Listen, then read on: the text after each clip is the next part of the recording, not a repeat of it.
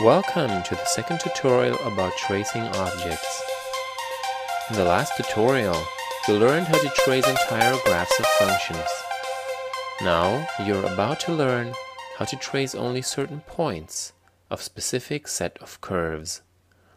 Let us take a look at the family of functions f, which is given by the equation f of x equals, in parentheses, x minus a to the power of 2 plus a.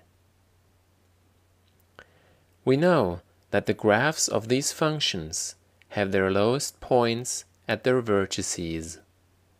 We would like to know the trace of the vertices if we change the values of a. We remember from previous lessons that we can find the minimum and maximum values of a function by entering the expression extremum in the algebra input.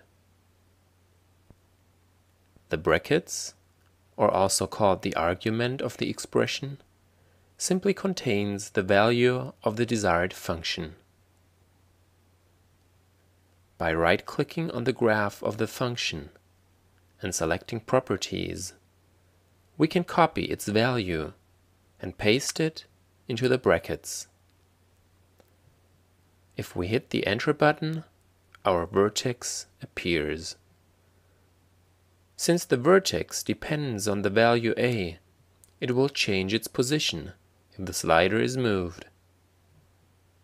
In order to trace the point, we have to hover over it, perform a right-click, and select Trace On. If we change the position of the slider, we can now see that the point is moving along a straight line.